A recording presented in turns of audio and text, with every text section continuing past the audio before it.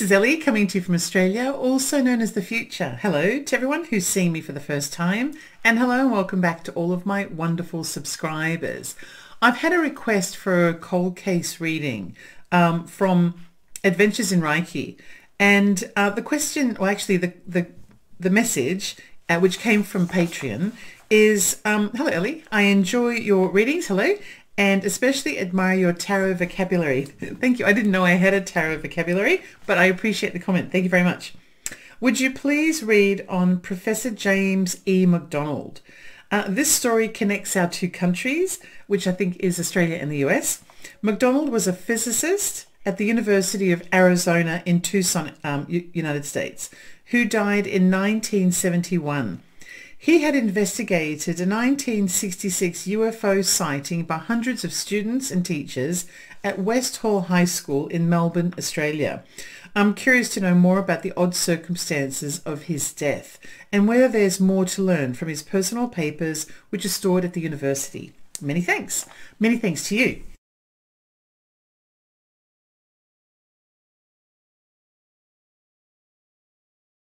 I actually am aware of this purported UFO sighting. It took place in early 1966 in the town of Clayton, or city of Clayton, which is a suburb in Melbourne. It's actually not too far away from where I live, although I live in a far more rural area than that. It's become quite built up. Chances are, in around about 1966, Clayton and the Westall High School area was probably similar to the kind of environment that I live in right now. On this day in April, I think it was, 1966, school was taking place at West Hall High School in the usual way. There were some students who were outdoors doing PE or sport. There were other students who were in the classroom learning a desk-based sort of subject. Life was per normal. There were around about 200 of the school's students and teachers outside, mostly students, at around about a certain time of the day. And they looked up and found that there was a sort of a flying saucer shaped object. Actually, I believe there were three objects up in the sky. Of course, everything stopped, and some people actually ran indoors to tell the teachers that were in the classroom that this is what they were seeing. So a lot of the students actually came outside, and a lot of the teachers came outside to take a look.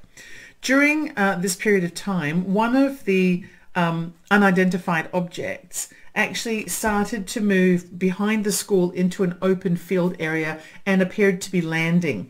And some of the students ran to that field area to actually see what was going on. Apparently there were three girls who jumped the fence and went into the field, the fence for the school, went into the field and saw the UFO that had landed. One of them, who was from Yugoslav descent, her parents, I believe, were non-English speaking Yugoslav-born people, and she was born in Australia, or at least English-speaking anyway. She became quite hysterical and had to be removed from the scene by her friend. She was later taken to hospital, and I'm going to return to her in a moment. The other two girls, one of them accompanied her friend when she started to become hysterical, and one of them was left behind and said that she watched this UFO sit for a moment in the field. She could feel it radiating heat. It made no sound. It didn't seem to show any fumes or anything were coming out of it or anything like that, but she could feel the radiation of heat from it. She then watched it about a minute later go back up into the sky. It went directly vertical and then stopped for a moment and then disappeared in really just impossible speed. She said that she's never, even to today, ever seen anything move that fast before in the sky.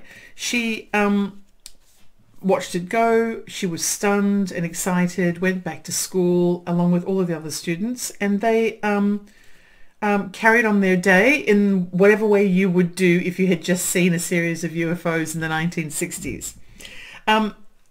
The news is actually that immediately following this incident, maybe even later in the day, police arrived, military arrived, the Australian military. There was a huge response from the government and government resources. And the students were all interviewed, the teachers were all interviewed. And collectively, all of the students that ranged, from 12 to 18, I guess, because that would be high school age, they were collectively told that this episode never existed, it never happened. They all saw something that they've completely misconstrued, and that the incident never took place. And they were also told never to talk of it again. One of the teachers, I've actually seen him being interviewed in later life. He would probably have been in his late 70s by the time I saw this interview. He reported that he had a visit from the US military a few days later, or a few weeks later, and they sat him, well, actually what they did was they implied that it was in his best interests to go to wherever they were, to their military base, to have a discussion. He felt that he really didn't have any choice, and that he was being summoned, and that bad things would happen to him if he didn't go. And so he did go.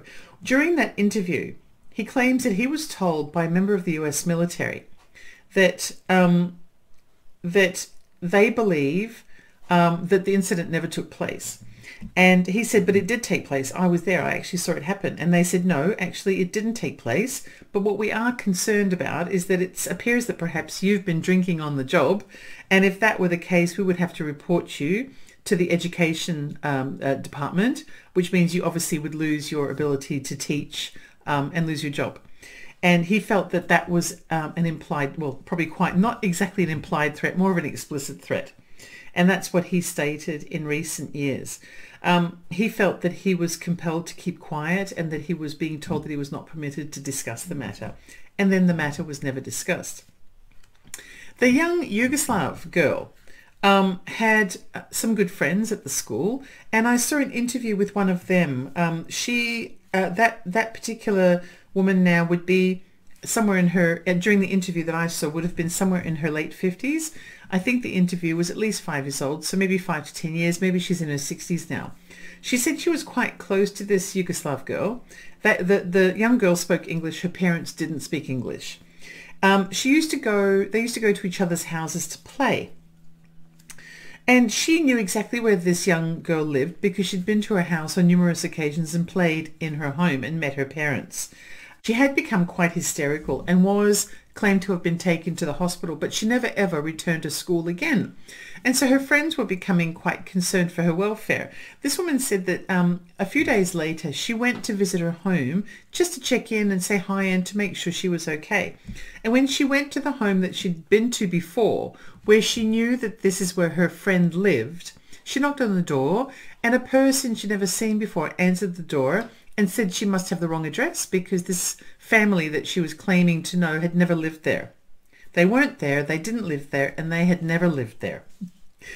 She said that she felt that it was surreal because she knew she'd been to this home before. It's not like she was guessing. She knew exactly which house her friend lived in, but she was being told that this was not true. Her friend had never lived there, and that the occupant of the home, didn't even know who she was talking about, and that she must be mistaken. She said she never ever saw her friend again, never heard of her again, never knew what happened to the family. All she knows is that they disappeared. So there's that. That's really interesting. That's in Australia, and that was the year of my birth. It was actually just a few months before I was born.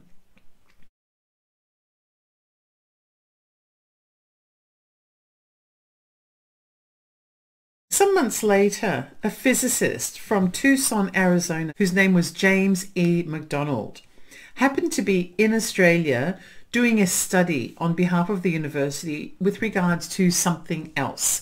He actually was educated. He had a Bachelor of Arts in Chemistry from the University of Omaha that he received in 1942. He had a Master's of Science in Meteorology from the Massachusetts Institute of Technology, which he obtained in 1945. And then he completed a PhD study in physics at Iowa State University in 1951. He taught at the University of Chicago for a year.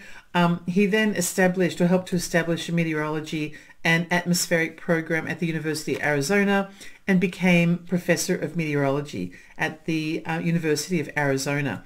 He was actually already studying the phenomenon of unidentified flying objects from as early as 1954, when he was actually driving with two other meteorologists and spotted in Arizona and spotted an unidentified flying object that none of these three men could identify.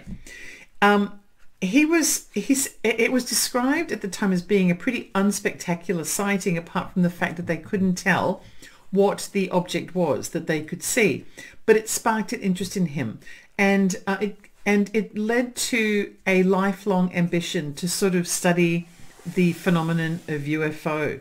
And so that was the year 1954 when he first started taking an interest. By the mid-60s, he started talking about UFOs very openly, and was actually asked to speak to Congress on two occasions, I believe. One time, I think it was in the early 60s, and then in the 60s, in the mid-60s, sorry, and then I think it was again shortly prior to his death in the early 1970s.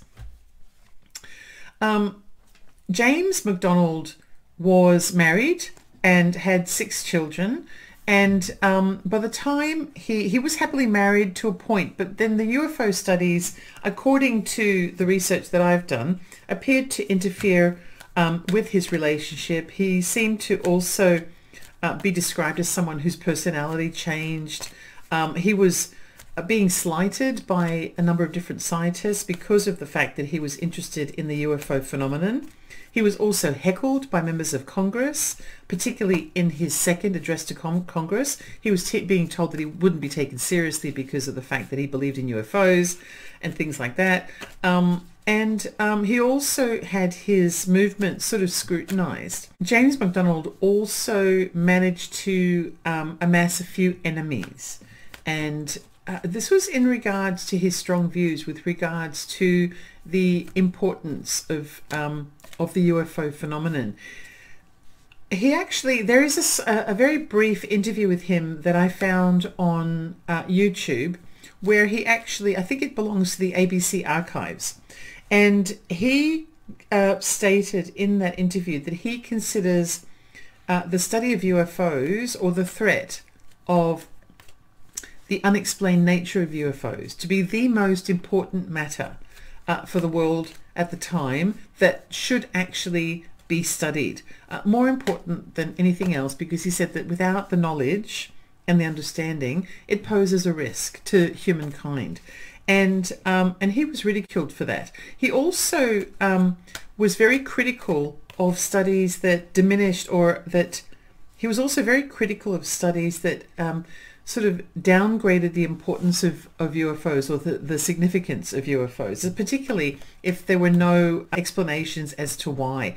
There was one particular testimony that he gave to Congress in 1968, where he said that he stated in his opinion that UFOs are entirely real, and we don't know what they are because we've laughed them out of court. He believes that there was a possibility that they were extraterrestrial devices, and that he believed that we were being surveilled by an advanced technology from potentially from another planet.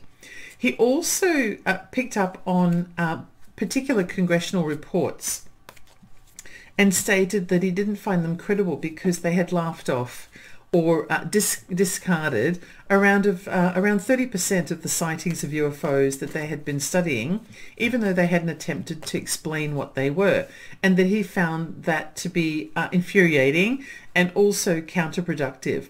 And when he made comments like that and spoke in language like that, it served to actually create rifts between him and other members of the scientific community. In 1967, the Office of Naval Research gave James McDonald a small budget in order to conduct his own UFO research, to look at the incident of whether or not these UFOs may have actually been misidentified clouds.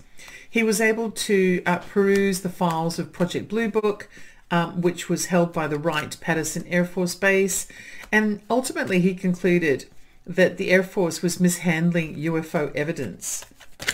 During most of the 1960s, James McDonald also devoted much of his time to trying to persuade journalists, politicians, and also his scientific colleagues to take UFOs more seriously and to actually talk about them more openly with the American public as a matter of being an issue of public safety. Shortly after the 1966 Westall High School incident in Victoria, Australia, James McDonald happened to be studying this cloud formation research on behalf of the Office of Naval Research in Australia. And so he was nearby, and he spent some of his free time looking at the issue of this UFO sighting and trying to investigate that more closely. This was held against him by an adversary that he had sort of encountered over his lifetime, whose name was Philip J. Klass. Now, Philip Klass was a aviation journalist and a skeptic when it came to UFOs. And when he discovered that James McDonald was studying UFOs because he happened to be in Australia at the time because he was studying this meteorology cloud formation study, he actually made a complaint against him and said that he was using his funding to study the UFOs, I guess, illegally or unethically or something like that. An investigation was conducted, and it was demonstrated that James McDonald was actually spending very little money on anything other than the study, and that he was doing it in his own time. But it still helped to diminish his credibility and created a bit of controversy for him. During the later period of his life before he died, and he still did die quite young, he was becoming very professionally isolated, and also his interest in UFOs and the manner in which he was being treated by the general community, scientific community, was beginning to interfere with his marriage. James McDonald had suffered tremendously because of his insistence that UFOs be taken seriously and be studied for the safety of mankind. And also he'd suffered reputationally as well as a result of his interest in UFOs. And then in March of 1971, his wife had asked him for a divorce. So this is when it gets a little bit weird. I mean, the whole thing's a bit weird, but this is when it really gets a bit weird. A month after his wife asked for divorce, it's claimed that James McDonald attempted to commit suicide by shooting himself in the head. He was rushed to the hospital where he happened to be the next day when he allegedly disappeared. And the injury that I'm aware of that he sustained was that he shot himself in the head and was blinded by that shot. So he was blind. He had just been shot, critically ill, I would say, if you shoot yourself in the head to the point where you are blinded, and hospitalized. The next day, he's reported to have disappeared from the hospital, and he was not seen again. But in the middle of June 1971, a family that were out walking found his body close to a creek near the in a sort of a desert area, but obviously there was some water, at the Canada del Oro Wash near Tucson. His body was partly buried and later identified as being James McDonald. Near the body was a .38 caliber revolver, as well as a suicide note. Now, he's listed as someone who committed suicide, and that's how he died. But the most obvious questions that came to mind straight away were that he attempted to commit suicide by shooting himself in the head the first time, but didn't leave a note. The second time, he managed to get a .38 from the hospital where he had only been rushed to the day before. even despite the fact that he was blind, and it was the very next day after he'd been shot, and he was in the hospital, he disappeared, went to a creek somewhere in a reasonably isolated area, I guess if it was in a desert area, but somewhere close to water. I'm not even sure. That doesn't even make sense. But anyway, and was found to have shot himself with a .38 after leaving a suicide note, despite the fact that he was blind. And I don't know whether they give out guns at the hospital. Maybe in Texas they do these days. But it just doesn't make sense, does it?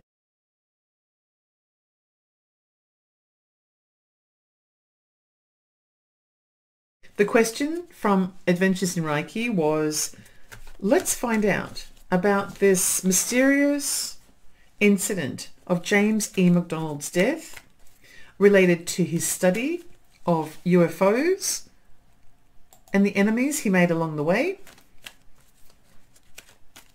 Did he really commit suicide? And is there more to know about his writings and the investigations that he's done? Let's put some cards down. It's a really weird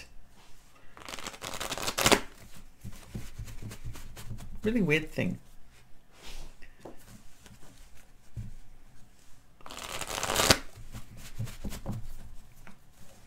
James McDonald, physicist from Tucson, Arizona.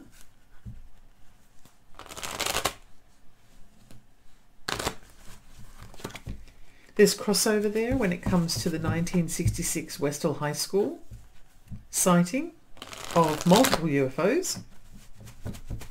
The threatening behavior towards the students and teachers by military at the time.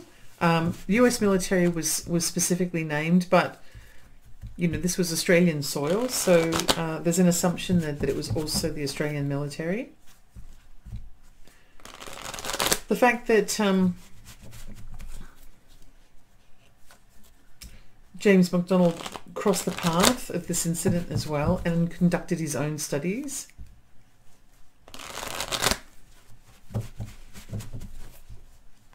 Facing ridicule among media, in politics, and also in the scientific community. And then this strange sort of double attempt at suicide, one of which is completely inexplicable. A blind man disappearing from hospital and grabbing his gun and writing a note.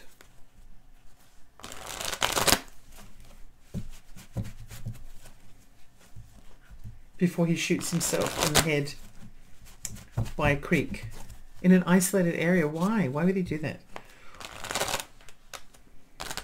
How would he even get there if he's blind? It does seem really strange. Let's find out what this is about. Okay, James E McDonald.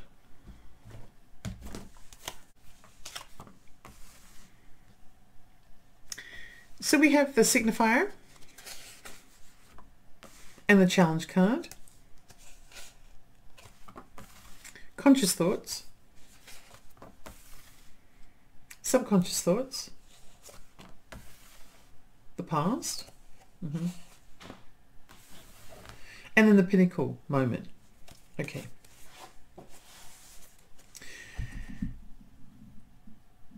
So the signifier is the Five of Wands, and it's challenged by the Page of Swords. The Five of Wands in reverse, challenged by the Page of Swords. The Five of Wands in reverse is about refusing to argue, reaching resolution, and having inner demons. It's challenged by the Page of Swords, which is a mentally agile, experimenting energy that tests its surroundings. It's also about there being a rapid message. So we've got this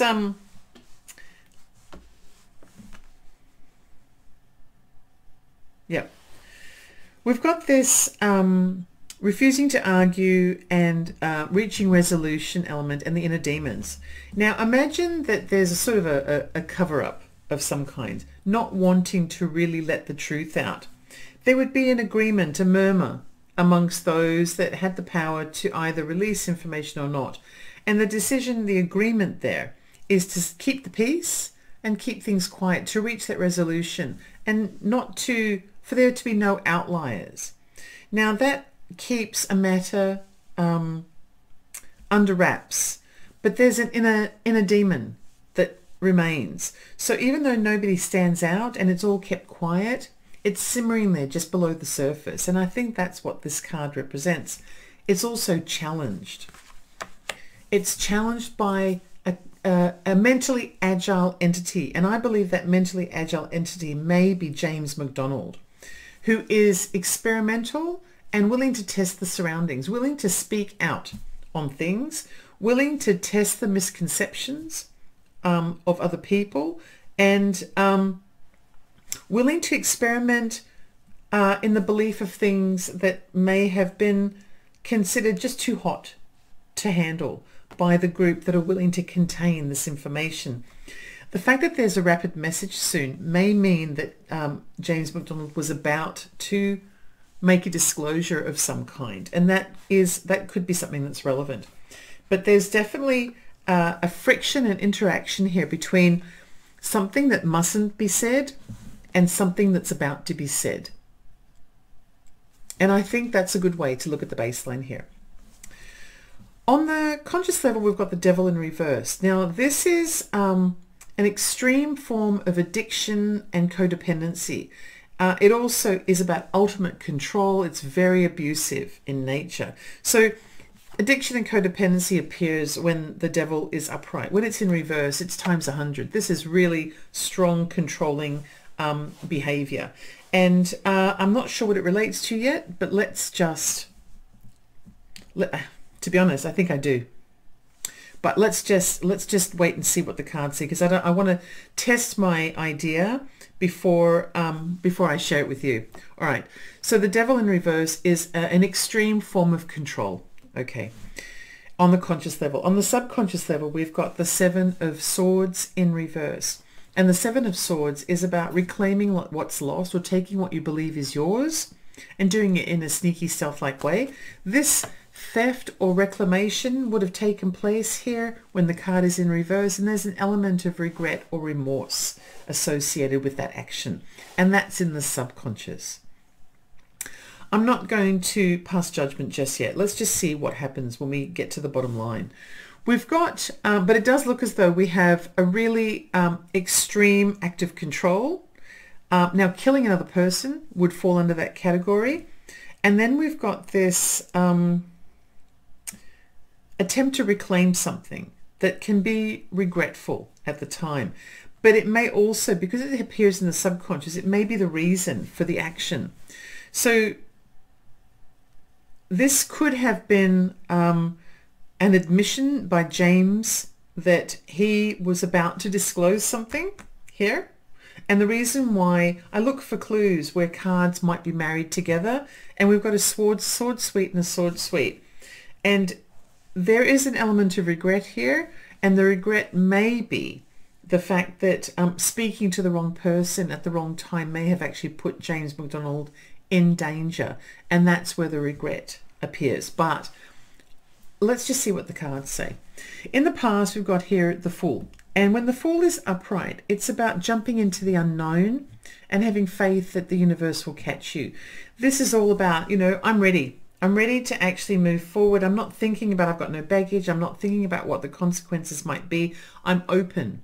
I'm open to a new life, a new experience, a new something. This could be an expression of open-mindedness that appears for James. The fact that he was not going to close his mind in accordance to what was considered to be appropriate at the time. He was open to learning unfettered and unrestricted. And I think that's what appears here in the past. His mind and his heart was open to receive whatever it was that came his way, even if it didn't appear to be something agreeable with the general consensus. That pinnacle moment is the Ten of Cups. Now this throws a bit of a spanner in when it comes to the reason behind James's demise, because this is about family, harmony, peace, joy, and love.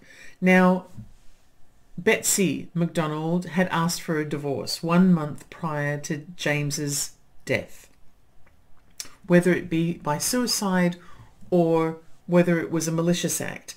When a gun is involved, twice, because it, you know, if it happened once I could have added accident, but when it happens twice, I think the accident part can be eliminated.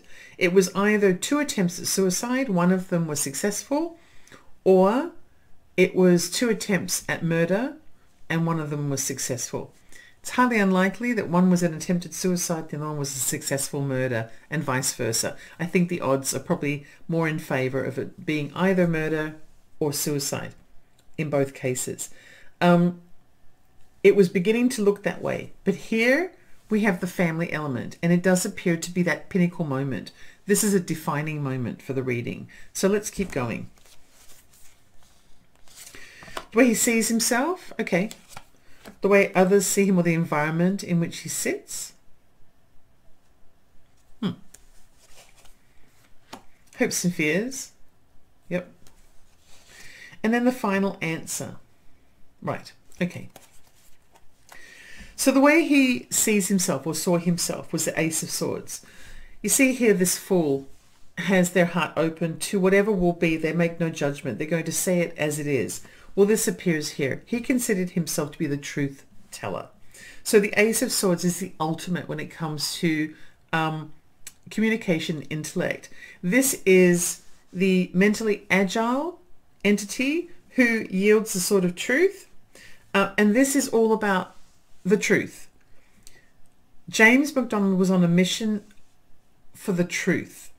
He was not, I don't believe he was crazy. In fact, I believe he was very mentally agile. I don't believe that he was corrupted in some way or pushed down some path, because he has this openness that actually is quite virgin in nature and would mean that he's an unadulterated pursuer of the truth.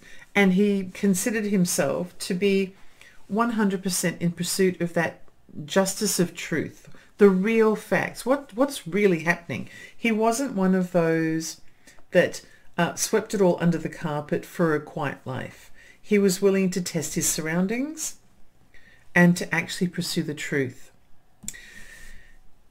The way he was viewed by others, or the environment in which he sat, was the Eight of Pentacles. Now, the Eight of Pentacles is about education, career focus, training, career change, something, all about those things. I actually think that this is sort of a very soft definition for this position. We have here the focus on training, education. So this could be university, the environment of the university that he's in, the environment of learning that he's in. You'd want to have an inquisitive, agile mind who's open to new knowledge if you're in a learning environment. I am, however, conscious of this sort of,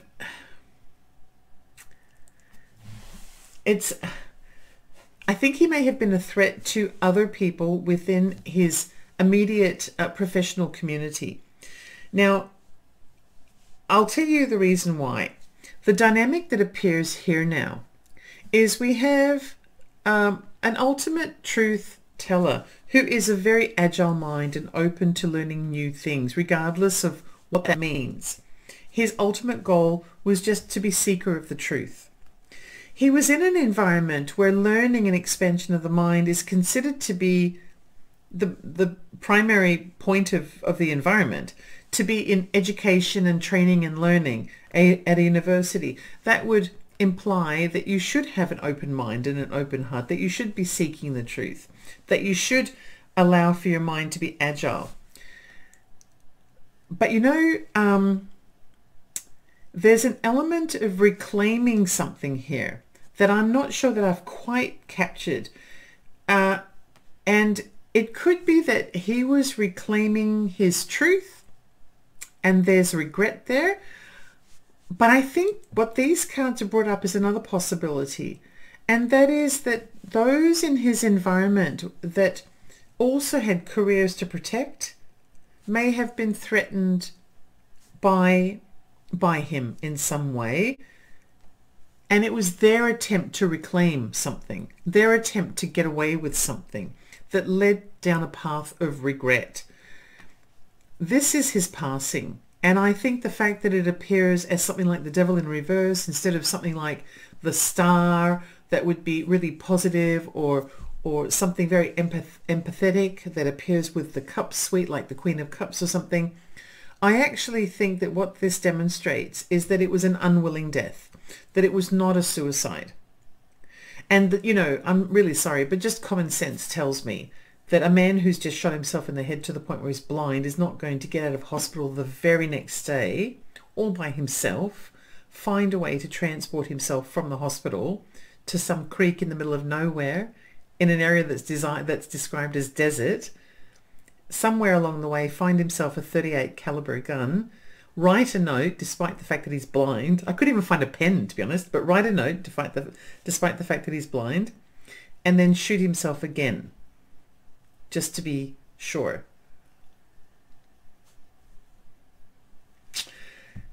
And this kind of supports my doubts.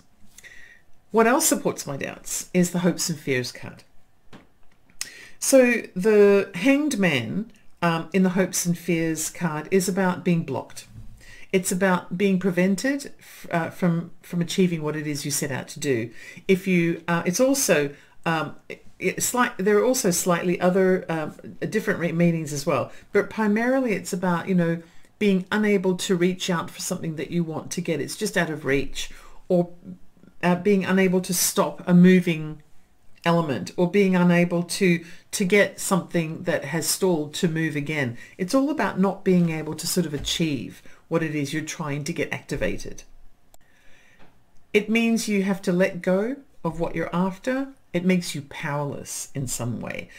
And I think that this was a hope card to render James and his inquisitive open heart and open mind, and his inquisitive mind, and his desperate, devoted search for the truth, to put it on hold, to stop it, and to prevent it and make it powerless. And I think that was the hope. That was the reason for the unwilling death of James McDonald. So I do think his death was created by someone else. The final outcome is the High Priestess in reverse. And the High Priestess in reverse is about emerging from depression. It can also be a predatory card, and it's about the revealing of secrets. I think there was a risk there of him revealing secrets. I think that I'm going to have to get clarification on the element of family here, but I think that he was pursued. So this was a predatory element. And then the emerging from depression, I think also, you know, it sits beneath a family card. I think that perhaps what may have happened was his demise was going to occur at some point. But I think there may have been a weak point in him that allowed for this to take place, made him vulnerable, perhaps, because of the issue of his family. Perhaps his strength came from his family, and something at the time of his wife asking for a divorce created a vulnerability in him that gave people an open door to be able to for something to happen to him, where they were able to pursue him, because this is a predatory card, and prevent him from being able to use the attributes that he had here to be able to speak of the unspeakable.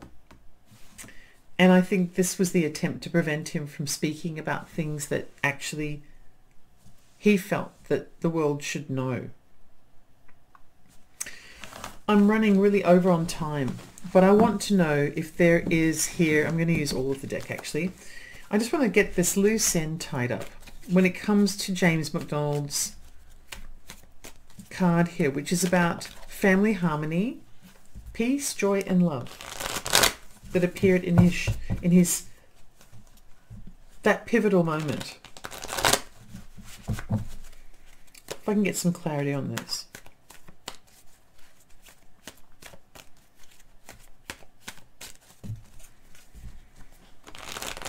I think it would have been clearer if the card had appeared in reverse, because then it would have sort of shown that there was an element of discord in the family. Okay, 10 of Wands, the 4 of Pentacles in reverse, and the 8 of Wands. Okay. Stress, tough times, burden and responsibility, being afraid to leave your comfort zone and being really stingy about holding on to things really, really tightly. And then we've got here change, motivation and getting your ducks in a row. I can see where he would desperately want to hang on to what he's got. I can see the stress that appears here. This is a change in dynamic and allowing it to create getting ducks in a row. I think he just lost his safety net.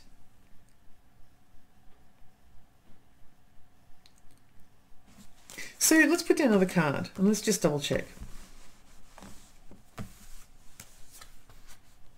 We've got Ace of Cups. This is about falling out of love, losing love. That's exactly what happened. Let's try one more. Okay, yeah. All right, so it was, there was a pivotal moment when it came to the breakdown of his relationship that I think created a weakness in him.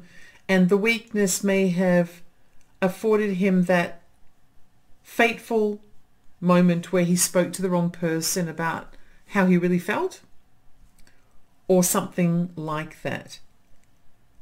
That he dropped the ball for a moment and that made him very vulnerable. There was the stress there, the desperation to hold on, giving someone an opportunity there was that falling out of love and the opportunity that it presented.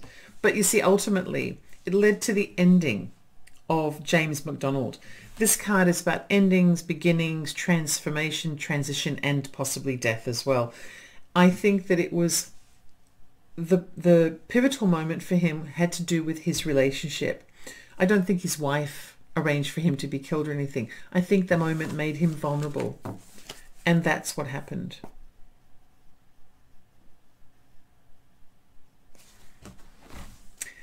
I'm still not sure. It does seem as though perhaps his death was not at his own hands. I want to ask that specific question. Did James McDonald kill himself? Did he commit suicide?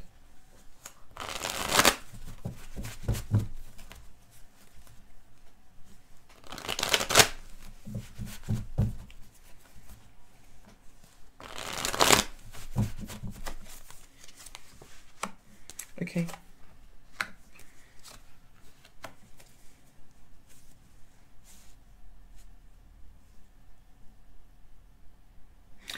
I don't think he committed suicide. This is the same card that came up before. This is also the same card that came up before. This is about getting your ducks in a row and wanting there to be a change. This is a predatory card, and this is an element of victimhood. I actually think he was a victim of something, and that he had a moment of weakness, and that the passing was not something, it may have been categorized as suicide at the time, but the cards would indicate that there was more to it than that. I think he'd become a nuisance, but he was very protective of himself. But then in that final sort of month of his life, his sense of self-preservation must have been diminished by grief and stress and loss of love and things like that. And that made him really vulnerable. And then what happened was that his life was taken. I feel compelled to go on, and I'm going to do one more. I can't help myself. Okay, I've got to. So let's ask that other question. Did James McDonald lose his life because of his study of UFO phenomenon? Is that what it was?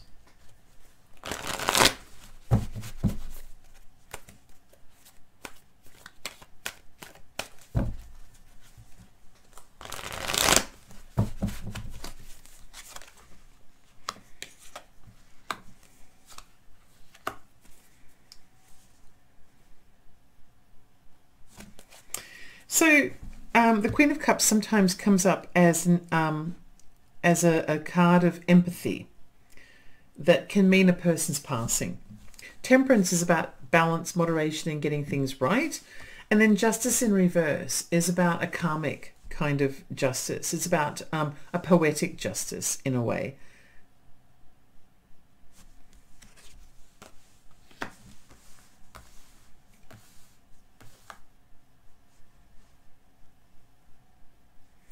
Justice and moderation and empathy. We then have loss and bereavement.